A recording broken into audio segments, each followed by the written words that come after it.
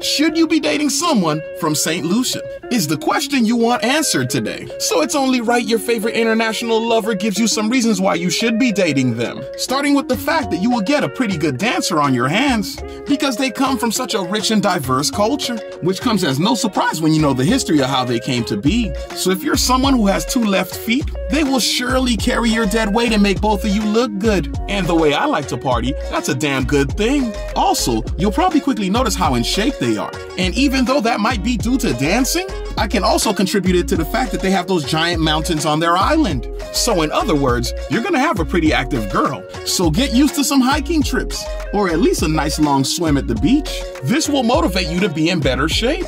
And it will be all thanks to the beautiful lady that you're dating. And nobody can complain about that. Now, another thing you'll notice is that she'll be the very first person by your side if anything ever goes wrong, which to me shows me that they develop deep bonds with people. And that to me is something you need in a partner. I mean, imagine you fall on hard times, only for your girl to run off with another guy. It's enough to make you throw up. But women from that island really seem to care about your mental health, so you can definitely expect someone you could talk to, which means you're gonna end up having very fond memories of them. And that again is a phenomenal blessing. Now I must also mention that they come from a unique situation when it comes to male and female ratio on that island. And by that I mean that there's more women than men, which means lower competition, baby. And that might be the reason why they live in so many other countries. It's like the country has to export beautiful women, and that is something no one's going to complain about.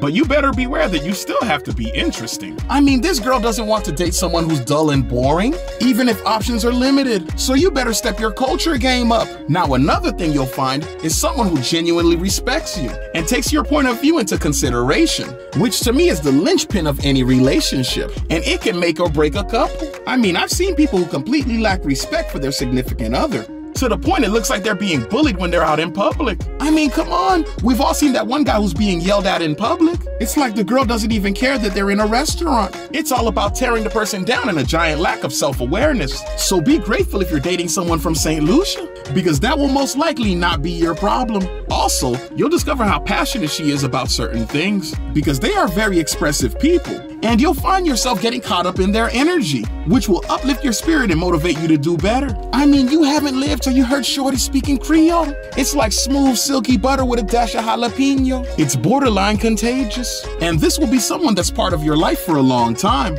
Also, they don't behave like money-hungry vultures, which has become the common trend amongst a certain group of women. I mean, people have to realize that men don't want to be treated like an ATM machine. And if they do get treated like that, don't be surprised when someone is treated like an object, because at the end of the day, if a man is buying, then someone must be selling. But when you date someone who likes you for you, the game immediately pivots towards family and wealth, which is what most people are looking for. It's just that society has made them scared to admit it. But when you're dating a woman from that particular island, just know that she loves you for you. And because of that, it makes them a very dependable mother. So you won't have to worry about someone abandoning your child into the arms of another family member, because another trend is having grandma raise the kids, even though she's broke and lives on the edge. I mean, what can be more depressing than dating someone who refuses to try? For God's sakes, it's almost criminal what I've seen some women doing. And the crazy part is people are cheering them on. So thank the stars for Saint Lucia. But now I must say that the icing on the cake is the fact that her cooking will be on some 5-star level. I'm talking big boy meals, my friend. The type of cooking that will develop your dad bod. And the type of cooking that will have you rushing home. I mean, I've seen and tasted almost every traditional dish. And it is something you have to experience, because I want everyone who's subscribed to my channel to have a better grasp of different cultures. But I would highly recommend that you equip yourself with more knowledge by clicking on the video that just popped up.